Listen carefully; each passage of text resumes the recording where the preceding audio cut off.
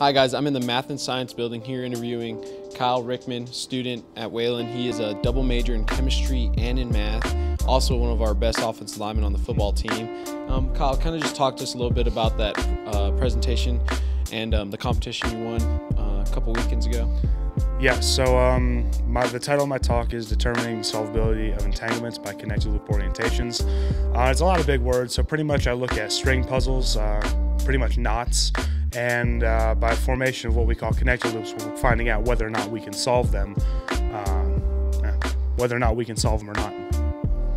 And then when looking at the competition we most recently had, it was a cool opportunity to see everyone's posters and everyone's individual pieces that they put together. And when it came down to it, the math presentations we had, they were all really good presentations and had really good information being presented.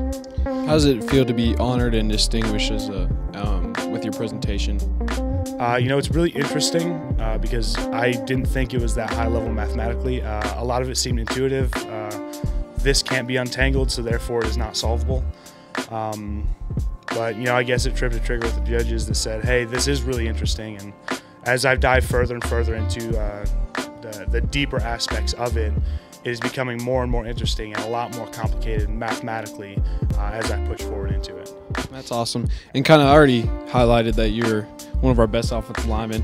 So kind of just talk to us a little bit about how you're looking forward to your final year playing football here and kind of what you plan to do. And I know you guys are looking to having a really successful season this upcoming year, so just kind of highlight a little bit about that.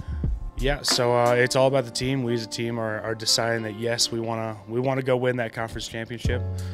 We had some pitfalls in the past couple years on injuries and things that have happened to make our season not go as planned. But a lot of what we wanted to do was rebuild our foundation and build that foundation on the premise of we are a team.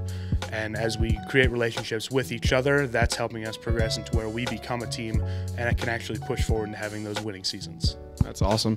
And kind of just talk to us a little bit about your Wayland experience and how much you love Wayland and all that good stuff.